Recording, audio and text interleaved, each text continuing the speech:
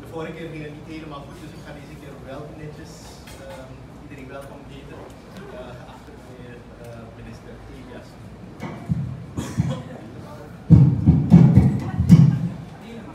Oké, dank je. Minister Elias van Sandro, vertegenwoordiger van de directeur van het hospitaal, dokter Oma, en natuurlijk ook de staf van de AZP. Zoals mevrouw Moïse al aangaf, zijn we eigenlijk in augustus begonnen met dit project. We zijn nu 3 maanden verder en we hebben nu precies de reden zodat patiënten. Dat is het gezien hoor. Hier gespannen zitten. Mag ik ieder vandaag van harte welkom heten op deze bijzondere dag. Speciaal welkom aan de minister van Volksgezondheid en de minister van Financiën, de heer Hoefdra. En natuurlijk ook alle overheden naar dit moment. En eindelijk kunnen we na een lang voorbereidingstraject met de nodige uitdagingen dit moment koesteren. Het is voor mij een waar genoegen om vandaag de gerehabiliteerde 5e verdieping van ons beddenhuis open te stellen. Velen zullen niet begrijpen gepaard gaan voor ons AZP'ers. Velen zullen het niet begrijpen. Desalniettemin zijn wij zeer verheugd om weer een stap vooruit te doen. Een stap naar een betere zorgomgeving voor onze verpleegkundigen en in het bijzonder onze patiënten. Wij zijn het referentiecentrum voor complexe zorg in een multidisciplinaire setting. Makkelijker gezegd, de allerziekste patiënten worden verwezen en behandeld in dit ziekenhuis. Jaarlijks nemen we ruim 25.000 mensen op. Dat zegt al veel hoe belangrijk dit ziekenhuis is voor ons allen. Dus het hebben van adequate faciliteiten is een must. Na contractondertekening 17 april en ook als officiële staat zijn woordonthulling, waren velen er toch niet zeker van dat de rehabilitatie van het beddenhuis zou aanvangen. Laat staan dat we vandaag hier zouden zijn door de inzet van velen. Ik wil daarom speciaal bedanken de contractor Sam Yang for their dedication and good work. Mr. Yang, you and your team are doing a great job. I know it's not easy because we have a lot of demands. But you're right, we will keep on the good work. Alle Surinaamse onderaannemers, ik kan u zeggen, het was niet makkelijk voor ze. Want ze moesten werktempo van contractor Sam Yang bijbenen. In de late uren is er hier gewerkt op deze etage onder de leiding van Rino Chelwong-Yu. Onze eigen rehabilitatiecommissie onder de leiding van Francis Aman. Geef alsjeblieft een applaus.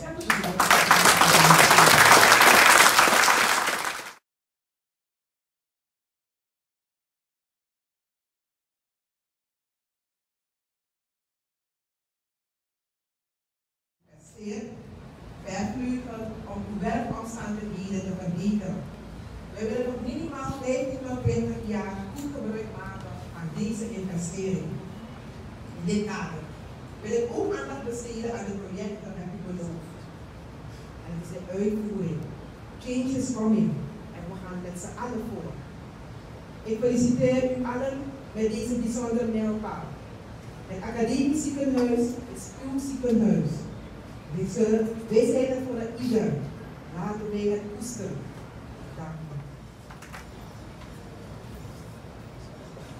Collega minister van Financiën, voorzitter en bestuursleden van AZP, directeur AZP en natuurlijk alle andere actoren die hier hebben meegewerkt. Met het ingebruikname van het vijfde etage van het beddenhuis van het AZP hebben we een mijlpaal bereikt in de verbetering van de kwaliteit van onze gezondheidszorg. Gezondheidszorg geniet de allerhoogste prioriteit in het beleid van de regering. Bouwtussen nu gezondheidszorg alle mensen omvat. Niemand mag en wil ziek worden. Dat is altijd, overal en voor iedereen de allereerste zorg en hulp. Vandaar ook dat iedereen met de scherpste gezondheidszorg plaatsvindt. Gezondheidszorg staat bij iedereen onder het vergrootglas. Zie daar waarom het ministerie van de etage van het beddenhuis van AZP zegt dat het hier gaat om een mijlpaal. Dat wil zeggen een heel belangrijke gebeurtenis.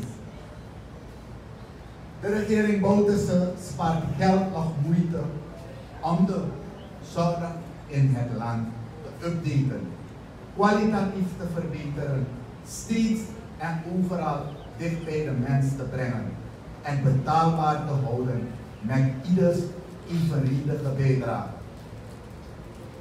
De gezondheidszorg kost het land meer dan 1 miljard SRD per jaar.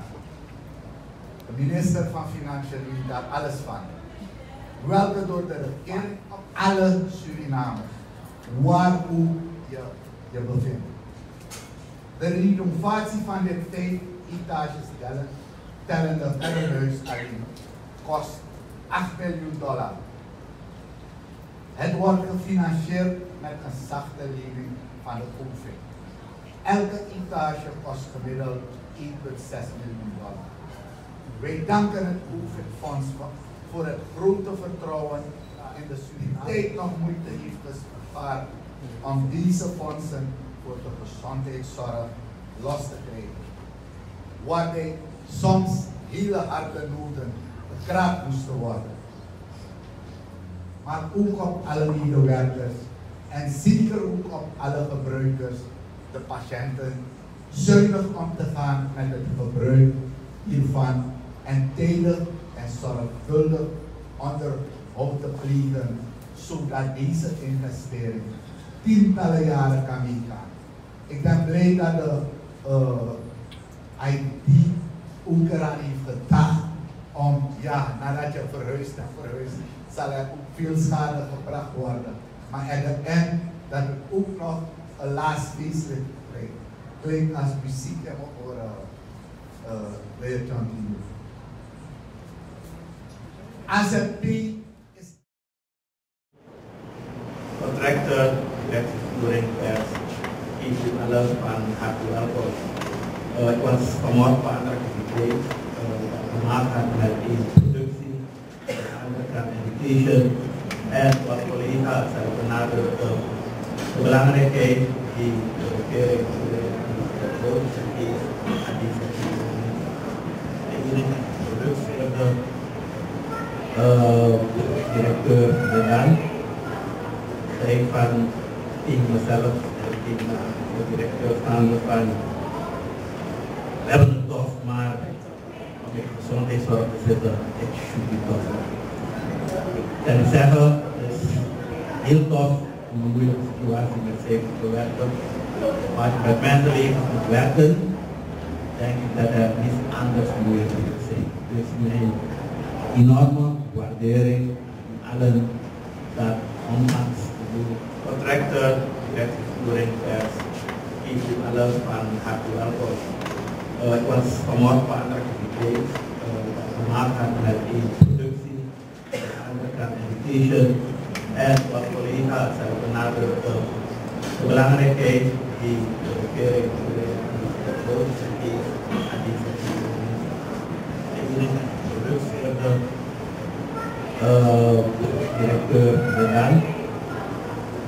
van tegen mezelf en tegen de directeur staan van we hebben het tof, maar om in gezondheidszorg te zitten, het should be tof.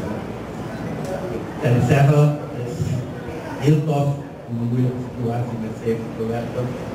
Maar als je met mensenlevens moet werken, denk ik dat er niets anders moeilijk moet zijn. Dus mijn enorme waardering aan allen dat ondanks de moeilijke. Gaat u er goed mee om? Laat AZP weer die plek krijgen die u en de gemeenschap van verwacht, zodat de medewerkers in een prettige omgeving kunnen werken, maar ook de patiënten in een prettige omgeving kunnen genezen. Ik dank u wel. Ik ga het zeggen. Ja.